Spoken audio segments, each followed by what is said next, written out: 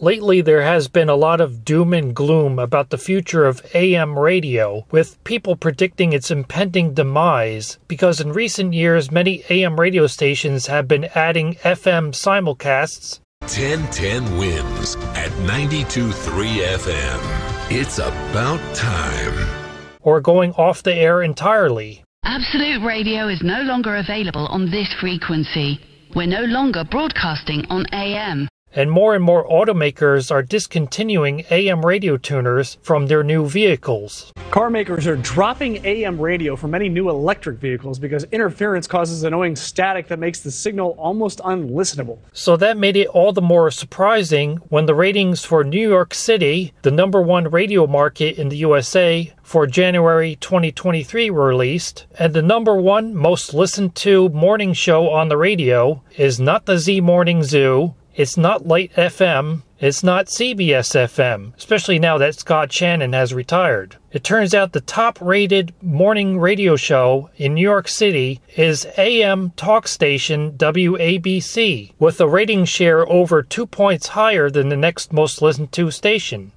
This is New York's talk leader, the crown jewel of talk radio, WABC New York. Talk radio has long been considered the savior of the AM band, because even as most music listening moved to FM in the 1980s due to its higher fidelity stereo sound, AM stations were able to remain viable by switching to news, talk, and sports programming. Technology is forcing change. FM radios are now popular equipment in most cars and homes. It's a clear, high-frequency band with high fidelity, stereo, perfect for music.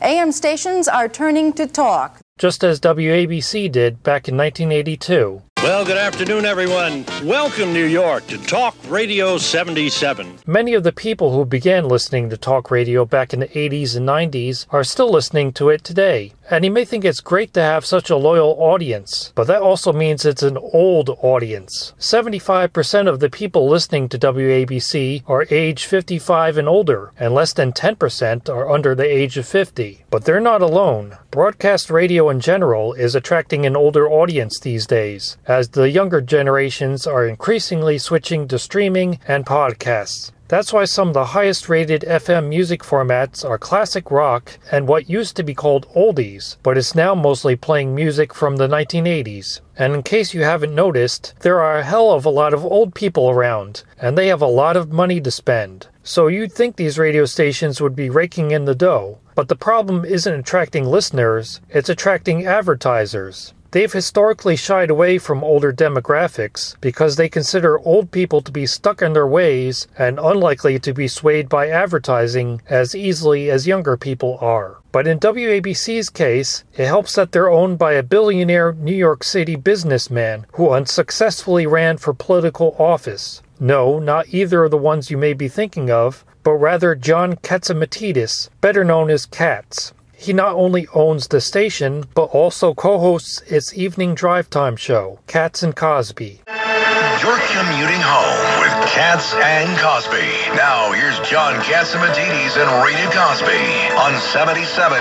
WABC.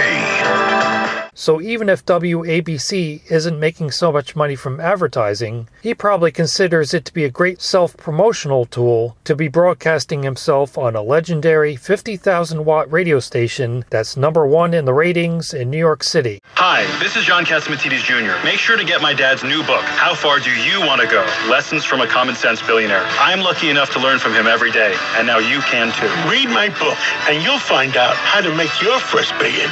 And even if I don't agree with the political views expressed by most of WABC's programming, I do appreciate the fact that they're one of the few radio stations in the city that never sleeps that has a live, late-night call-in talk show. And I think if radio wants to remain relevant, it has to be live and local, informing, entertaining, and engaging listeners in ways that streaming and podcasts can't. And just like the 1967 General Electric radio I've been using in this video, maybe AM radio still has some life left to it, despite what Howard Stern said almost 40 years ago. Nobody listens to AM anymore. No, that's not true. It's almost impossible to get people to listen to AM radio. There's so much static, you can't hear it. I mean, it's true. You listen to the music, there's static, and my voice, there's static.